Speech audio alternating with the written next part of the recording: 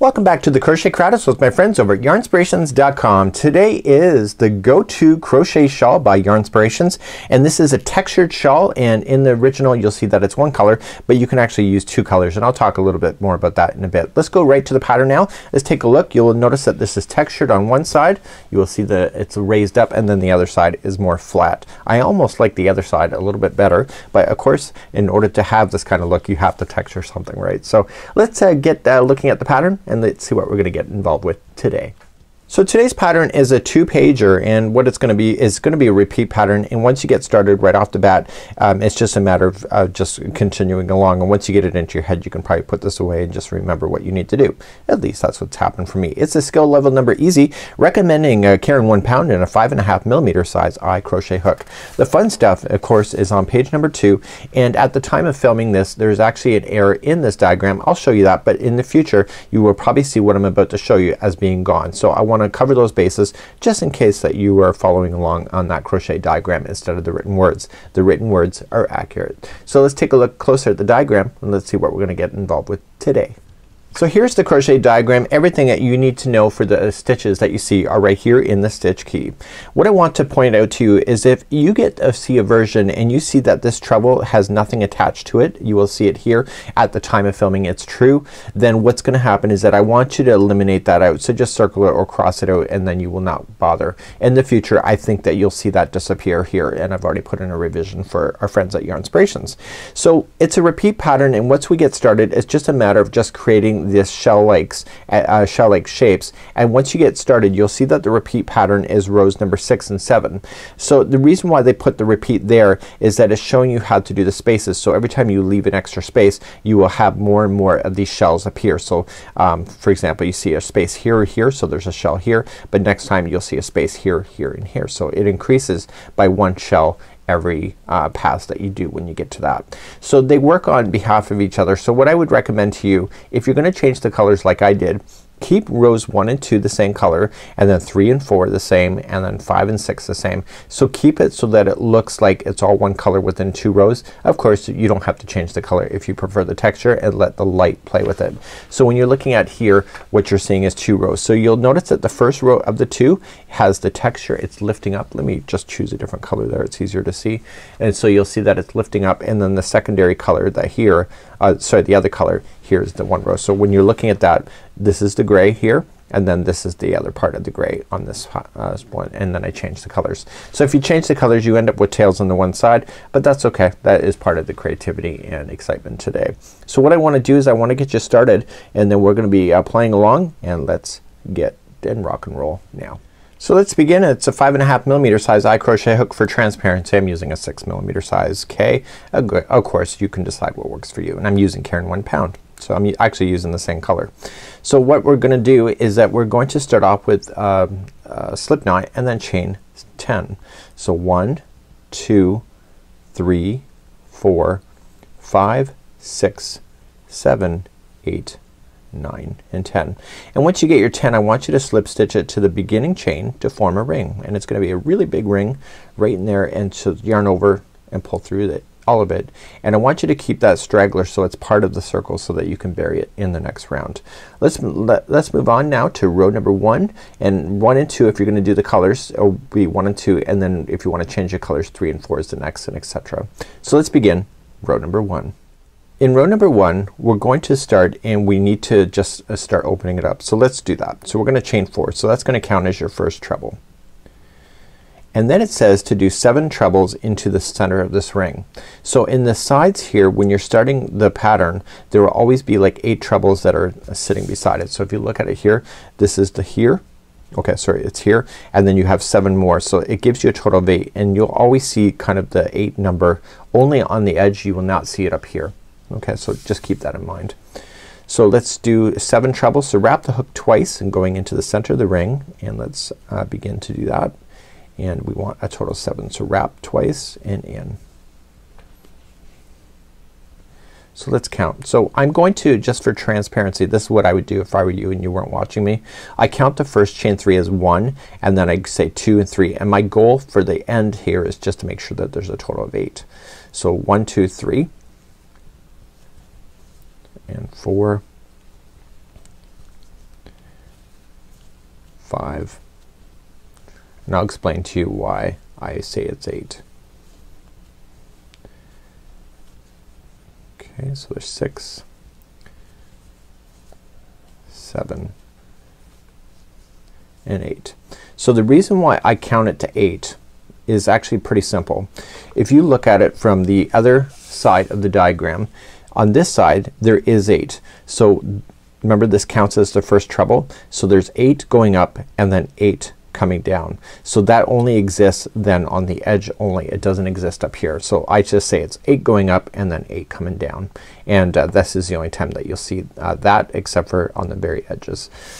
Okay, so let's get the other side of this done. So we're gonna just chain 1 and we're gonna put 8 trebles going down the other side. My idea for the final 8, I want you to actually select the chain. I don't want you to go into the center of the ring. And the reason why I'm doing that is that I want you to nail the idea of it holding the chain, because these are all kind of free floating on one chain, but if you nail that last one right into a chain, it'll lock it in permanently, so it will never shift on you.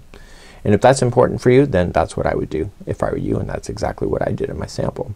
So 1, 2, 3, 4, 5, 6, 7 and 8. There you go. So do you see how it kind of like goes almost all the way around? So what I want you to do is pull it back, and it's gonna be about the 5th chain. So just kind of count it. So 1, 2, 3, 4, 5. So the last one, the 8th, 1, 2, 3, 4, 5, 6, 7. So there's my 8. Let me just redo the 8th one. And on the 8th one, I want you to put it right into the actual chain itself, not to the ring. So just sliding it into a chain stitch. And what that will do is it'll prevent anything on this side from sliding further over, so it'll keep it nice and open. And I have my loose end in that I want to secure out. So that would be row number 1. Okay, so not much is happening yet. We're gonna turn and work and then move on to row number 2. So in row number 2 we're going to chain up a total of 6. So the first 3 is the first double crochet, and the other 3 are the chain 3 space. In the next 7 you're gonna do a front post double crochet. So what this is gonna do, it's going to put the texture on the opposite side as you're working. And then once you get to the top, it's gonna be chaining a 5, and then you jump immediately then to the next available one here and front post double crochet the other 7 that are left, and then chain 3 and then do a treble right in the very end here. What I would recommend to you is watch this space right here. This space here, I kept forgetting to do that on my sample, and I had to keep frogging because I would realize it immediately once it turned. So just keep an eye. Every other row has that space that's in the beginning if you look at it from a consistent point of view. Let's begin row number 2. So let's begin row number 2. Chain 6. So 1, 2, 3. There's a double crochet. 4, 5 and 6. That is your chain 3 space. Now starting in the very next one, I want you to do a front post double crochet. So just, if you're new to crochet, just wrap and come in the side of the post and back out the other side and stay to the front side of the work and just double crochet. And I want you to do all 7 that are left.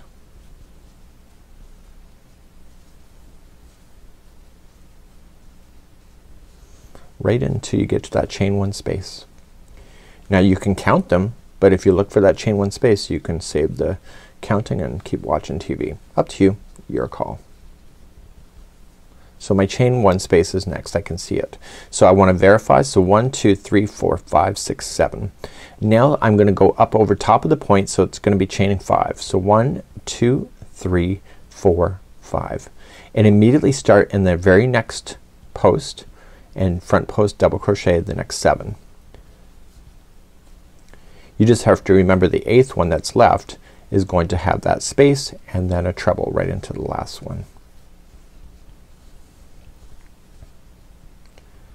So essentially I'm looking until I get to the turning chain, and then I make the decision on what I'm doing next.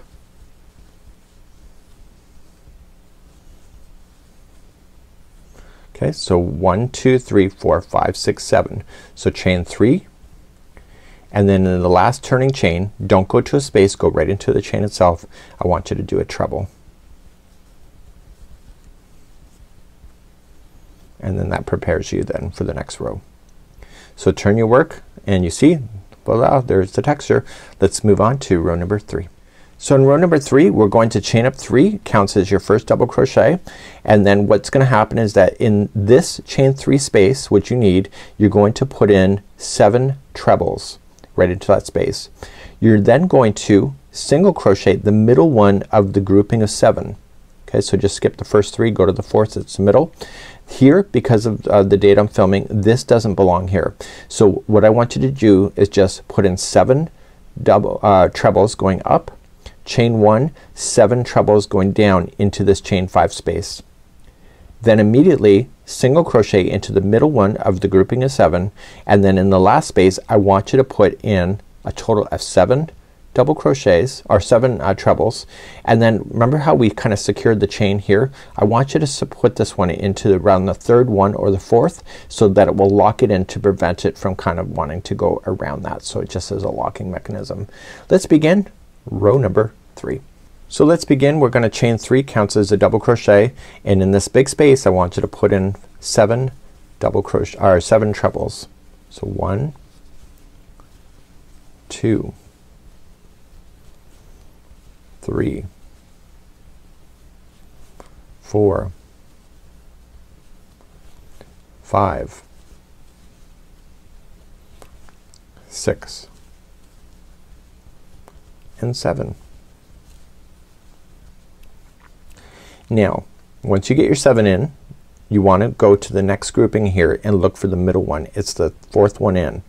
Okay, so you're just gonna single crochet just to hold that down, and then immediately jump to your next space here, which happens to be the top tipping point of your shawl. It's not always gonna be that every time. You're gonna be gaining spaces as we go. So we're going to then put in 7 trebles going up into that chain 5 space. So that was 1, 2, 3, 4, 5, 6, and 7. Then chain 1 and then coming down in that same space for another 7. So stay in that same space, it's creating the point. So 1, 2, 3, 4, 5, 6, and 7. So 7 up, chain 1, 7 down, all within that same spot. Now immediately just come into the middle one of the grouping of 7 and single crochet, and then you have one more space here, which is the last. So you'll put in 7 trebles first. So let's count those. So 1, 2, 3, 4, 5, 6, and 7. And once you get your 7 in there, you gotta put in one more treble, but this time I want you to lock it into about the 3rd one. So 1, 2, 3. So lock it right into the actual chain work itself, and then that prevents it from sliding around. That is a call you can make on your own. That's what I would do if you were me and you weren't watching me. Okay, so that concludes number 3. So let's turn our work and go for number 4. So this is the back side of the project, number 4. So number 4 we're gonna start up, and it's exactly what you already know for row number 2. The only difference now is that we're gonna start having spaces going in between the shells that you see.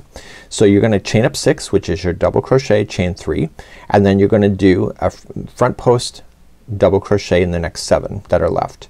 You're gonna chain 3, which creates the space for this in the future, and then the next 7 here they're gonna be front post double crochets.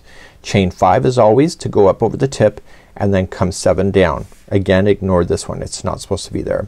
Chain 7 and then immediately do the next, sorry, chain 3 and then immediately do the next 7, and then don't forget at the end chain 3 and then a treble right into the very turning chain. This is row number 4. Let's begin. So let's begin number 4. We're gonna chain a total of 6. So 1, 2, 3 is your first double. 4, 5, 6 is your chain 3 space. Starting in the next treble, you want to do front post double crochet, and you want to do all 7 of those that are left. So am I counting? No, not really. I trust myself, but if you want to count, the number is 7.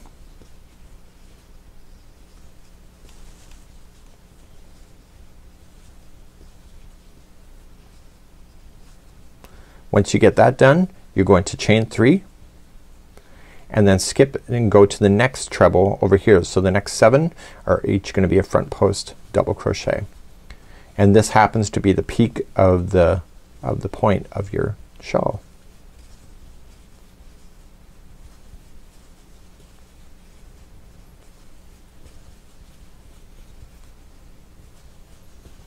You may want to verify that there's 7, but unless you trust yourself like I do, I'm not gonna bother. So this 7 is in, and now you're gonna chain 5. So 1, 2, 3, 4, 5. You're creating the large space like you did before, and then start immediately on the next one going a front post double crochet, and you're just gonna keep working that along.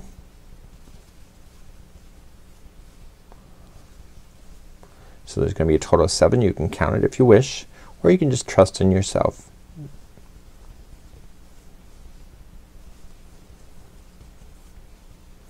Now remember to jump over to the next set. You have to chain 3, and this is gonna create a new space for you to have a new shell work in the future. So come immediately to the next treble and do a front post double crochet for the next 7. So there's actually technically 8 here because it's the ending, but what I want you to do is that I want you to make sure that we are going to finish the last one with this leaving a new space. Sorry, I was getting sidetracked in my mind. It's sometimes hard to film because you gotta keep an eye on everything. So let's continue. So you gotta chain 3 to finish, and then a treble right into the turning chain. So don't go into a space, go right into the chain itself, and then that'll conclude that round row off. And you can turn it around and you can see the new spacing happening, and let's begin the next round. So we're now gonna begin row number 5. You're gonna chain up 3, and in this chain 3 space you're gonna put 7. And like we did before, you're gonna put in a single crochet in the middle one of the grouping 7, and then in the next space put 7 in. So I put another one single crochet in the middle of the group of 7, and then you're going to put 7 crochets trebles going up, and then chain 1, 7 coming down, and immediately just put in a single crochet in the middle, and etc. So the only thing that you can see differently as we're going now is that every time you complete one of these blue ones, the front post double crochet rounds, you're creating a new space where another fan will appear in the future. Do you see that? So once you can understand that, you can go as big as you need to go. So there's no ending. The only thing is that it says here, it says repeat 6 and 7. So what they're telling you to do ultimately is that they want you to finish the last row to be looking like this, okay, with these 7 like this. And the reason for that is that the very last row they want you to play with that. Okay, so they want you to play with that row as being the finish so that the final row can look in balance. So let's continue again, and let's move on to row number 5. So chain 3 to begin, and then you're gonna put 7 trebles in the first chain 3 space. So we'll count these out. So I'm hoping that you understand is that you're creating new spaces so you're getting basically every other row you're creating a new space feature. I think that's the right term. Somebody will correct me if I'm wrong, I'm sure. So sometimes what I like to do is just ram them in and not count as they go. So I'm just gonna count now. So don't include the first chain 3 unless you want to count that as 1. So 1, 2, 3, 4, 5, 6, 7, and there should be a total of 8 all the way across, or 1 chain 3 and then 7 trebles depending on how you want to look at it. Then you're going to put in a single crochet in the middle one, and then you're going to put in another 7 into the next chain 3 space. Now in the original sample, sometimes that I may have accidentally put in 8 trebles. So you can always this pattern I found with myself, you can cheat it sometimes if you wish. You can just kind of do what you need to do sometimes instead of having a frog your work, especially it gets bigger. So if you accidentally put in 8 trebles, you know, you can always work it out later as far as like manipulating the stitches a bit. Okay, so I got 7, and then I'm gonna put in 1 single crochet in the middle, and then here in the point I want to start off and I want to put 7.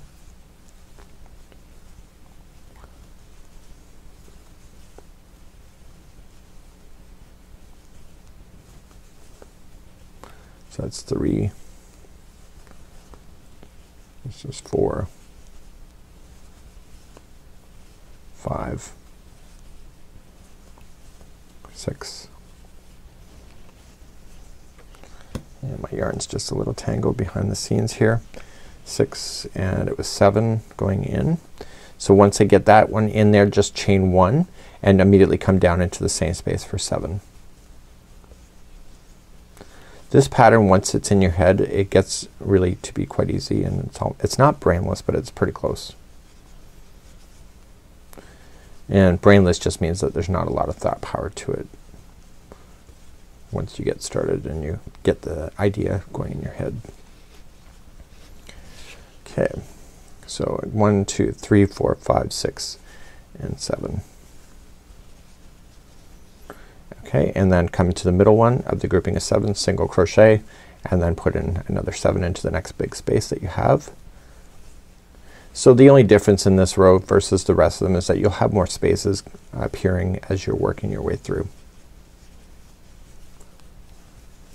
So what I'm gonna just do is quickly just do an explanation, and then I'm gonna show you the final row, because ultimately it's just a matter of repeating what you already know to do so far.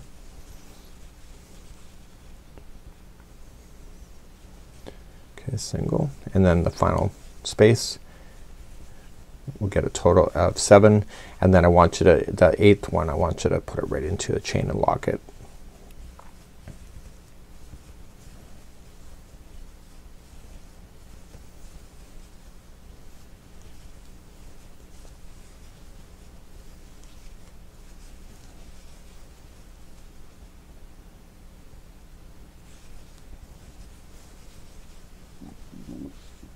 And the 8th one I want you to just open up the, just shift things over so you can see it and go right into a chain work itself. Okay, so that's what it looks like right now. So the only difference now, when you go to turn it, you're going to complete then the back or front post double crochets again, and when you do that you're gonna see that it's gonna create an additional space here and here. So then you'll have 2 more additional shells here, and then you will just do your topping as normal. So what you have to do up there in order to make it work. So when you go back to the pattern, let's go back to the pattern really quickly, and then I'm gonna show you the final row, because it's just a matter of repeating what you already know at this point. So as you complete the next row, row number 6, you're going to start up, you're gonna chain your 6, so it's your double crochet, chain 3, and then you're gonna put in your front post double crochets, chain 3, and front post double crochets. So you're essentially creating another space right here and here. So you can see it, there's one space there, and then you continue your top as normal, and then your space and space. And so the next time when you go to do this is that you will just fill in the space as you go. See that?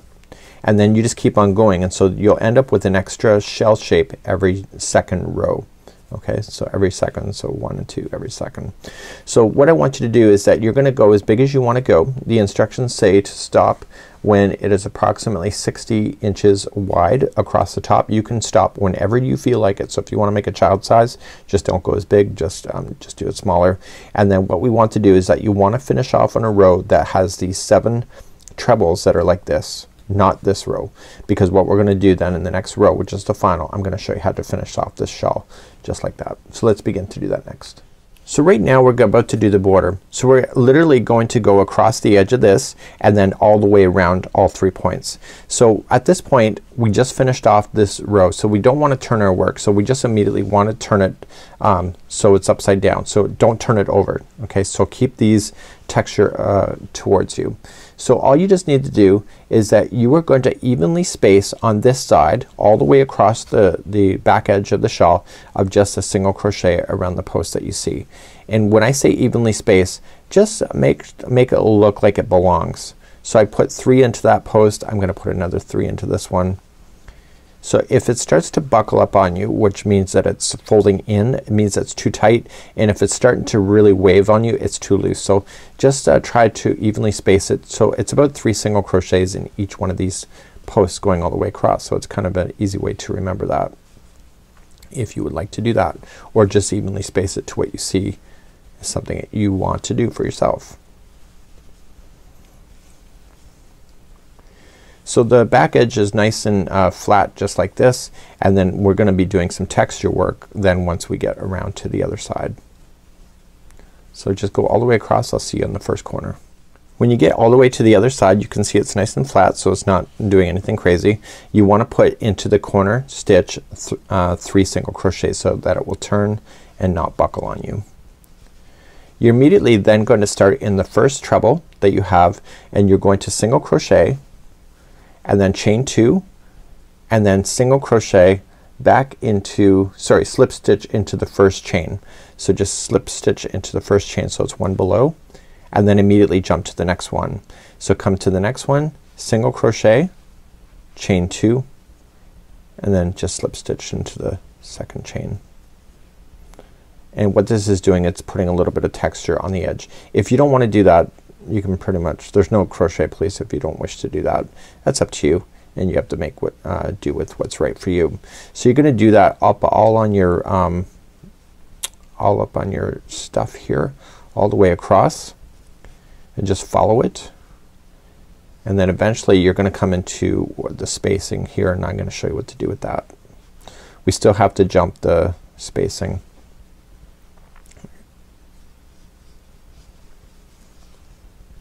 So this kind of like picot kind of idea is just helping to break up the stitch work a little bit so it's not so flat. Again, you can make up your own mind. So you're gonna come into the last one. They want you to chain 2 and then jump over then to the next group here and start.